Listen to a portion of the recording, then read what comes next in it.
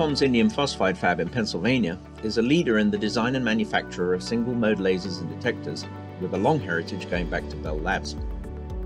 The site opened in 1988 and manufactures components for applications including data center, 5G wireless, broadband, and networking.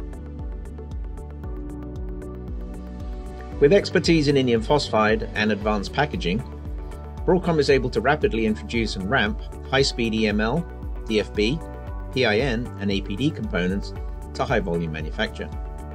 These components offer best-in-class performance and reliability with over 10 trillion device service hours in the field and less than 1/5 hazard rates in operation.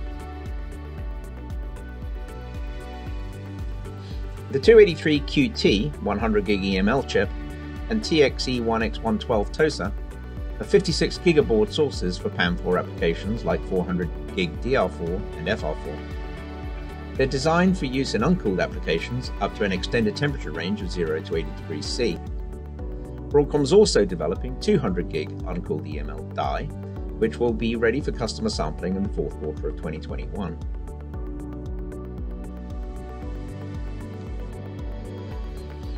Here we show a demonstration of our Uncooled EML and a partner transceiver module, an 800G DR8 OSFP module by Nvidia, generating 8 lanes of 100G traffic at PRBS31 from an evaluation board.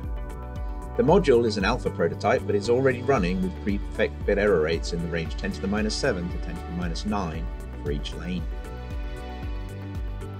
The second demo shows the same module in an interrupt configuration with 2 Broadcom DR4 modules connected here to a network tester. The DR4 modules contain a gearbox, so 8 50G lanes are shown on the tester for each module. By eliminating the tech and tech circuitry, the use of Uncooled EML reduces both the module cost and the power dissipation. Contact the Broadcom sales team for more information.